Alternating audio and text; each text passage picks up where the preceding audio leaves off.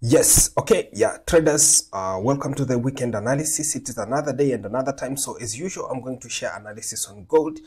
So this will be for next week now, from 22nd of July to 26th of July. So it is just a 5 days market move for the coming week on gold spot. So in my analysis, I'll be pointing out the trend line, the support and resistance, the chart patterns, and also I read the candlestick patterns and the candlestick structures.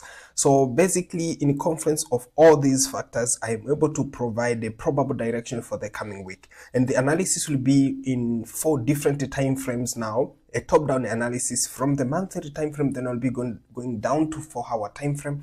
And in 4-hour time frame is where I provide a probable direction. So make sure that you watch this recording until the end. So I'm in a monthly time frame, so quickly I can highlight the key things in monthly time frame. And now a July candle, we have seen now it opened with a stronger bullish momentum, and now like in the last 2 days of the week, so there was a bearish momentum created, so it created rejection from the upside. So now, because we still have like 10 days for this monthly candle to close, so we cannot conclude that maybe sellers are going to continue pushing or buyers will come in and push price to the upside. So anything can happen in monthly time frame, but all in all, we expect that this level has got sellers because we see prices pushing down at the level where the previous 2 candlesticks were closed. So that is the monthly time frame. Then quickly we can see the highlights in weekly time frame. Then in weekly time frame we see the same thing.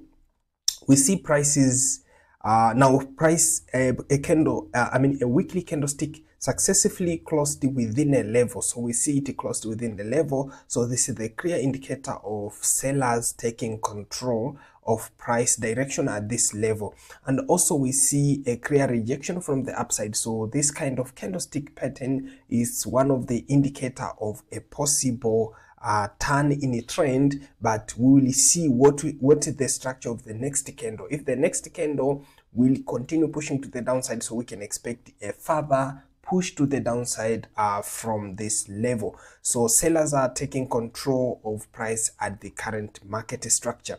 Then I can go straight to the daily time frame. There are a lot of things to share from a daily time frame. So in daily time frame now we see we had a clear 5 wave push to the upside, or the count to the upside.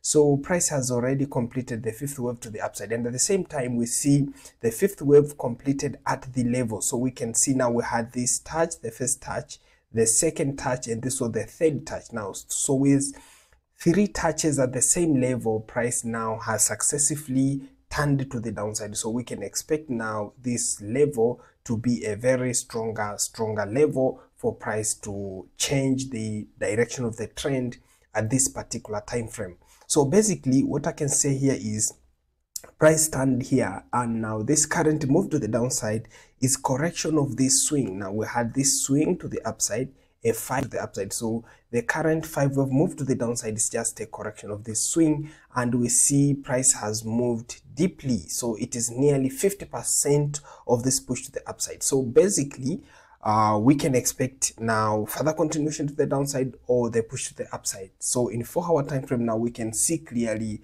what is expected. So if you do the fib, you will find that now this is not yet 50%, but it is close to 50% to the downside. So let us see now in 4-hour time frame what are the key highlights.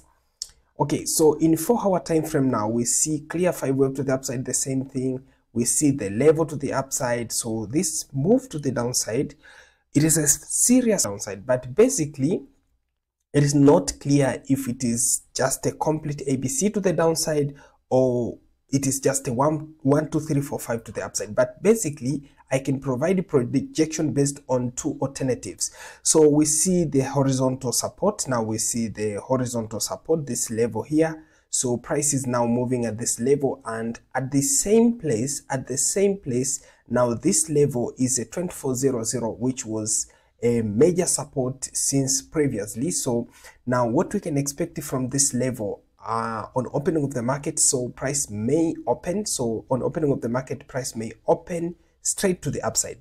But when this upward movement is created, so we can now look at the building structure of this move to the upside. So if it will be a 3 wave swing to the upside up to the levels of, now we can roughly take the level of 2450. So it may be a 3-wave swing to the upside up to the level of 2450. So if it will be a 3-wave swing to the upside, so we'll expect a second push to the downside. So this will be the first push, and then we'll see the second push to the downside. Now, if this will move in a corrective mode, but if price will start with an impulsive push to the upside, so we'll expect now this correction has already completed because it is around 2400. So price will continue pushing to the upside in an impulsive move. Then it will move even further.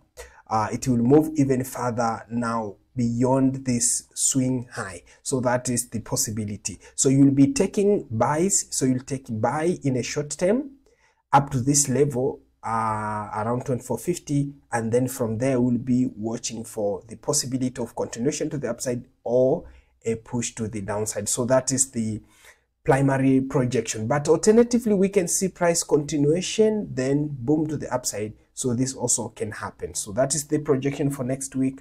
Make sure that you watch analysis from other traders and also do your own analysis in order to have confidence on the probable direction for the coming week. So thank you and have a powerful weekend.